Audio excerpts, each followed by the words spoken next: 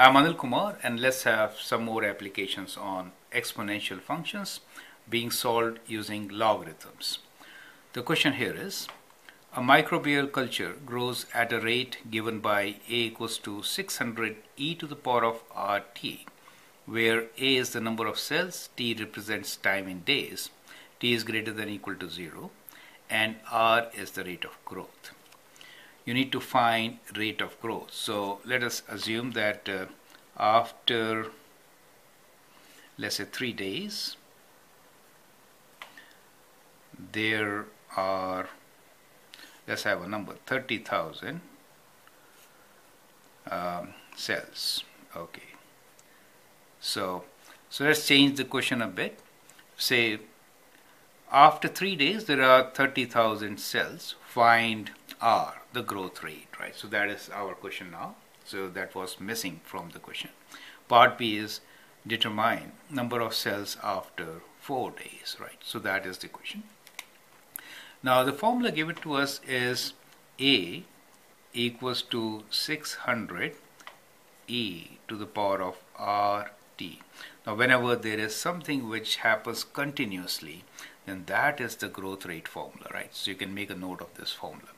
Now in this formula we can substitute the value of t as 3. So after 3 days there are 30,000 cells, and then find R, correct? So we'll write 3 for t and 30,000 for a. So we get 30,000 equals to 600 e to the power of R is 3 for us, 3, and t is number of days which we need to find. T is 3, R is the rate which we need to find, right? So to answer this, we can divide by 600 first. So 30,000 divided by 600 is equals to e to the power of 3r, and that gives you, okay, so 6 times 50, so 50 equals to e to the power of 3r. Now to solve this, we can take natural log on both sides. So we have ln 50 equals to ln of e to the power of 3r. This can be written as 3r, right? So that is the property of logs. Let me do one more step here. So we could write 3r ln e, and ln and e are inverse of one another, so it is 1, right? So that is why we get this as 3r. So we get ln 50 equals to 3r, so the rate of growth r will be equals to ln 50 divided by 3, correct? So that is how we can actually find the value of r. So let's calculate. So natural log ln 50 divided by 3 is equals to 1.310. So we get this value as 1.3106. Oh, I wrote ln 51. Let me rewrite this. So we have ln 50, okay, divided by 3 equals 2.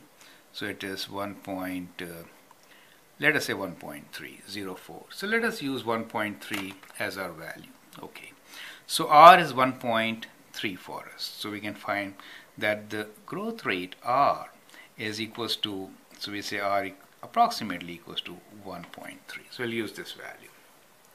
Now the question is, determine number of cells expected after 4 days. So we'll use this value of 1.3 in the formula and find the number of cells. So that should be A. So A is equals to 600 e to the power of 1.3 times 4, right? So number of days. However, I like you to write down the exact value, which was, let me write here, r equals to 1.304, right?